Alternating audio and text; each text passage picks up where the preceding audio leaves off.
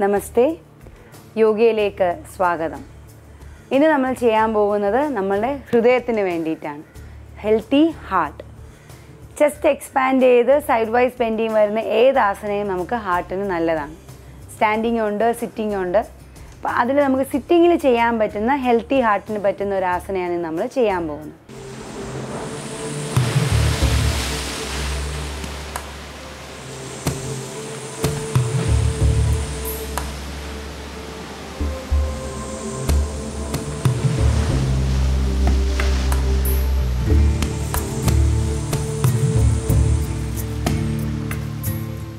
ഇപ്പോൾ നമ്മൾ ചെയ്യാൻ പോകുന്നത് ഉപവിഷ്ട കോണാസന. പേര് പോലെ തന്നെ ഇരുന്നു കൊണ്ട് ഒരു ട്രയാങ്കുലർ പോസ്.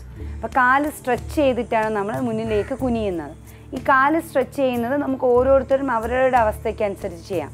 ഇപ്പോൾ എനിക്ക് കുറേ സ്ട്രെച്ച് ചെയ്യാൻ പറ്റുമെങ്കിൽ അത്രയും സ്ട്രെച്ച് ചെയ്യുക, ഇത്രയും സ്ട്രെച്ച് ചെയ്യാൻ പറ്റുമെങ്കിൽ ഇത്രയും സ്ട്രെച്ച് ചെയ്യുക. അപ്പോൾ ഞാനിവിടെ ചെയ്യുന്ന നോർമൽ ഒരു അസാധാരണ ആൾക്കാർക്ക് ചെയ്യാൻ പറ്റുന്ന രീതിയിൽ ബിഗിനർ സ്റ്റേജിലാണ്. ദിവസം പ്രാക്ടീസ് ചെയ്ത് വരുമ്പോൾ സ്ട്രെച്ചിങ്ങിൻ്റെ അളവ് കൂട്ടി കൊണ്ടുവരണം.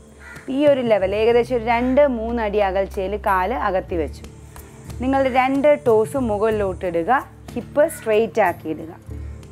നിവർന്നിരുന്നതിന് ശേഷം മുന്നിലോട്ട് ഒന്നാഞ്ഞ് 2 തള്ളവരിലും ഹുക്ക് പിടിക്കുന്ന പോലെ കൈവച്ച് പിടിക്കുക. ഇനി പതുക്കെ നമ്മളുടെ സ്പൈൻ ഒന്ന് സ്ട്രെയിറ്റ് ആക്കുക. ശ്വാസം എടുത്തു പുറത്തേക്ക് വിട്ടുകൊണ്ട് മുന്നിലോട്ട് കുനിയണം. മുന്നിലോട്ട് കുനിയുമ്പോൾ 2 കൈയിൻ്റെ മുട്ടും ചിറക് പോലെ മുകളിലേക്ക് വലിക്കുക. താഴോട്ട് പോകരുത്, മുകളിലേക്ക് വലിക്കുക. എന്നാൽ മാത്രമേ നമുക്ക് ചെസ്റ്റിൻ്റെ എക്സ്പാൻഷൻ കിട്ടത്തുള്ളൂ.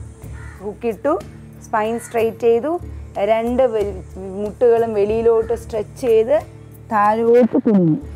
ഈ ലെവൽ എത്തിയതിന് ശേഷം കൈ താത്തുക.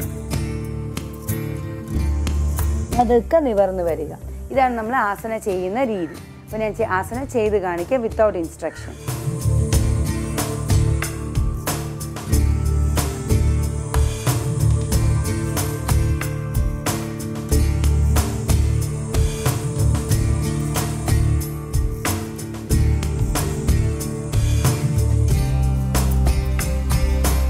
കൈകൾ അതുപോലെ ബാക്കിൽ കൊണ്ടുവയ്ക്കുക. കാലൽപ്പം ഒന്ന് ചേർത്ത് വെച്ച് കണ്ണടച്ചിരിക്കുക.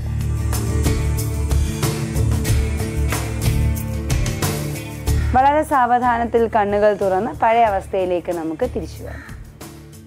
സ്ഥിരമായിട്ട് ദിവസവും നിങ്ങൾ ഈ ഒരു ആസനയും കൂടി ഉൾപ്പെടുത്തുക. നന്ദി, നമസ്കാരം.